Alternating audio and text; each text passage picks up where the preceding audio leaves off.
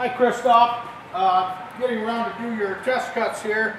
I got your samples in. We're going to go ahead and test them on a steel rule die on the 700 press. Now this is a steel rule die that has a 2-point blade. It's a very, very sharp blade. I think it'll cut very cleanly through your material. We're going to go ahead and lay your material down on our cutting board. The nice thing about having a clear base on your die is you can orient it face down or face up, either way you want to cut. And I'm going to lay this down like this, slide it in here,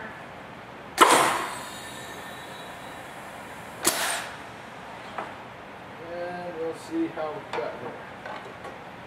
And as you can see, everything cut out with all the layers that we had there. They were folded, so they were all cut out at the same time. I'm not sure how many was there, quite a few. Now I don't think the cutting is going to be an issue. I think what's going to be the issue is the size of your patterns. So I'll give you a call and we'll discuss it. Thank you.